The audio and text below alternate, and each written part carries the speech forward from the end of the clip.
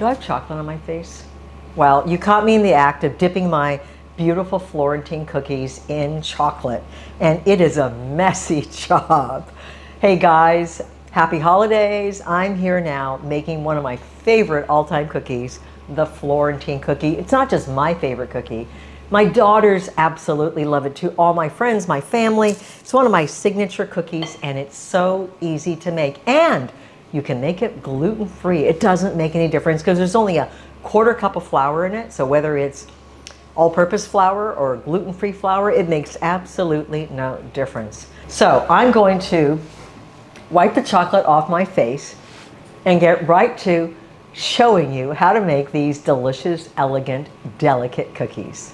Now, as I mentioned earlier, you can make these either with regular all-purpose flour or with gluten-free flour and make them gluten-free as well. So I've got 2 cups of sliced almonds here in the bowl, and I'm going to sprinkle in a 1/4 cup of gluten-free flour.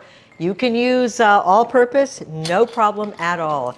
And we're going to give it a slight flavor of orange by grating some, well, this is mandarin oranges. I forgot to buy an orange. We want a little bit of that orange zest going in here, which combined with the almonds and the chocolate that we're going to dip this into just puts it over the top. I remember when I was in Venice a number of years ago, oh gosh, a couple of decades ago, I remember seeing Florentine cookies everywhere. It seemed like every pastry shop had it. And of course, you know, I couldn't have them because I figured they wouldn't have been vegan. But they are a cookie that I grew up with in some way. Many, many years ago, before I became vegan, I discovered them somewhere. I can't remember. Was it Japan? I don't remember. And I absolutely love them. So now that we have vegan butter and other things, it's so easy to recreate so many of these classic desserts. And this one is absolutely wonderful. Now, definitely get an orange. You want the zest of 1 orange, and I like to pull it across my fruit so I'm not just going like this indiscriminately and not knowing whether or not I'm getting down to the pith. So I think I'm going to be a little light on the orange flavor with this batch because these soft mandarins just aren't cooperating. Whew, I just got a little juice in my eye. But it'll have a hint of orange. So we mix this up.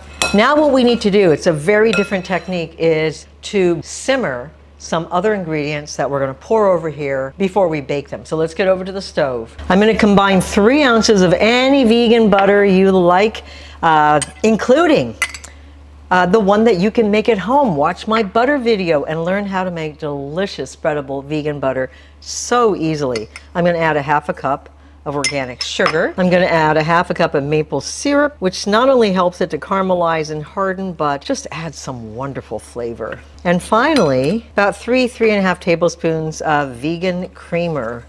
So any vegan creamer, or you can make your own cashew cream that you put in there as well. That works equally as well. So we're going to melt the butter and we're going to bring this to a simmer and we're going to cook it for about 2 to 3 minutes so that it starts to caramelize. And that is going to be what allows the cookies to form.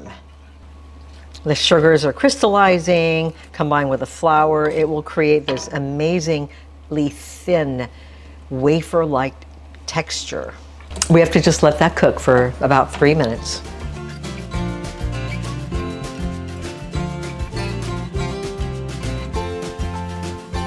It's been a little over 2 minutes, between 2 and 3, and I'm going to pour this over the mixture.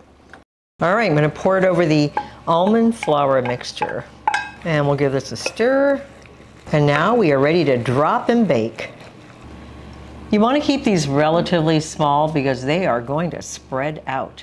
Now, if you allow this mixture to cool for a very, very long time, the sugars in here are going to crystallize and the whole mixture will be much firmer. At that point, you're going to want to make little balls and slightly flatten them so they spread out better.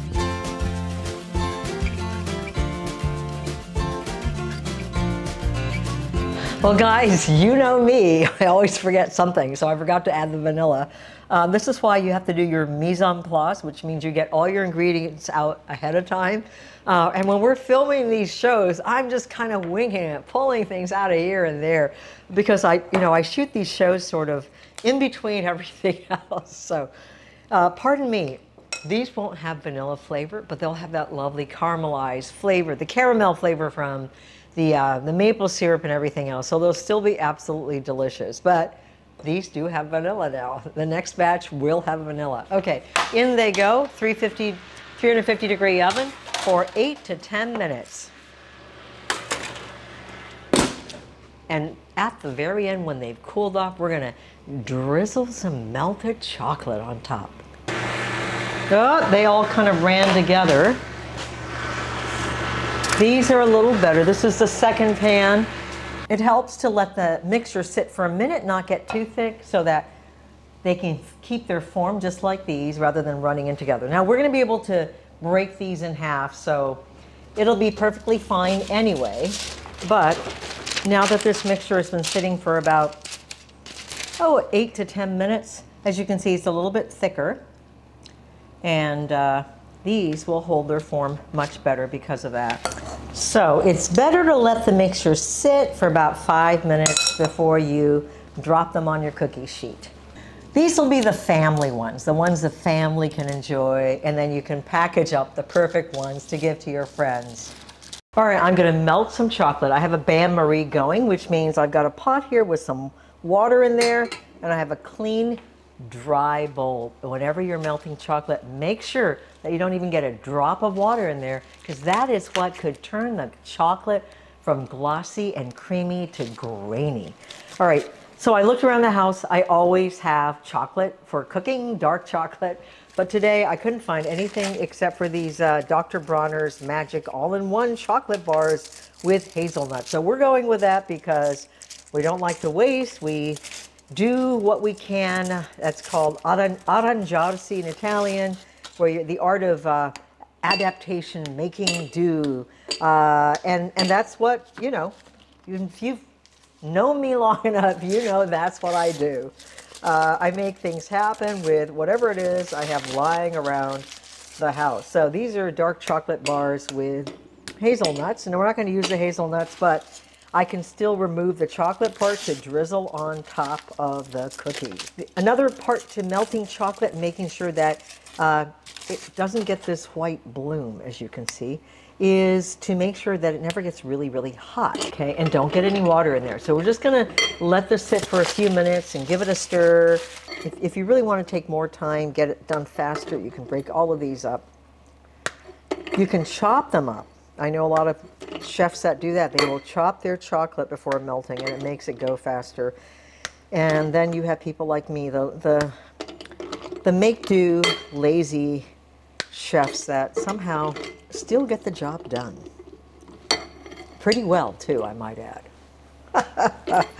All right, so we're just going to let this sit for a minute. And we'll turn the heat off at some point, too, because we don't want it to get over hot. So I'm melting the chocolate here. I just want to show and tell. It's not quite ready, but as you can see, a little bit of white mold beginning to grow on this new cheese. This is not cashews. I've been playing around with some new substrates. So I have found, I think, the perfect base for a bloomy rind. That is like a brie or a camembert. It is so full of flavor once the mold starts to eat it. So when they're perfect, I will take a picture after the mold has covered the entire cheese and post it. But anyway, I'm really happy that this is working so well. I'm going to be sharing the recipe in my new book that'll be coming out, The Vegan Creamery. Let me know what the title of that book should be. So it's not just about cheese, it's about everything that would come out of a creamery, out of a dairy. So everything from milk to ice cream to sour cream to butter to cheese. And of course, it won't just be your typical almond milk. We're almost done with these cookies. Oh yes. Okay, so I definitely need to use larger sheet pans, which I actually have because they're all sort of running into each other. I probably Should have spaced them out more. Maybe, I think I can only get 6 of these on a tray, on this particular tray, to get them to be absolutely perfect. Yeah. So the color is great, but as you can see, they're all kind of running into each other. I'm gonna just try one. So good. There are several ways to drizzle. The art of drizzling chocolate. The way I like to do it, I think it's as simple as, you can put it in a pastry bag. Obviously, this you cannot because there are chunks of hazelnuts in it. So, couple things you could do. You could dip like this. And then you get what Annie said is uneven. You don't get a bite of chocolate with every single bite. So, another thing you can do is just take some chocolate, and you have to work fast, and you just drizzle like that. And it doesn't have to be perfect. But you just go back and forth as fast as you can. And I have to avoid the hazelnuts. Oh my God. All right. So if I make a large batch of this, I will actually go get some real chocolate. Cho is a brand I really like. They're completely vegan and fair trade and all that, I believe. Excellent quality too.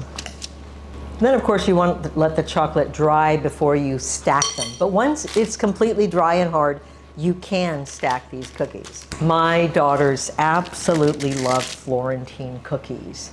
They're elegant, they're crisp, they're light, they're delicious. A little bit of that old world flavor without being overly sweet and sugary. I just am not one of those people that wants to eat a bunch of sugar cookies with royal icing on for the holidays, but give me a Florentine and a cup of tea in the afternoon, and that is a treat. Well, now that I've got all these cookies made and no chocolate left on my face, it's time to fix that issue.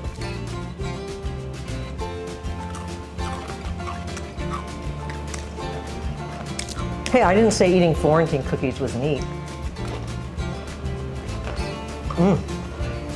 Yum. Happy holidays, everybody.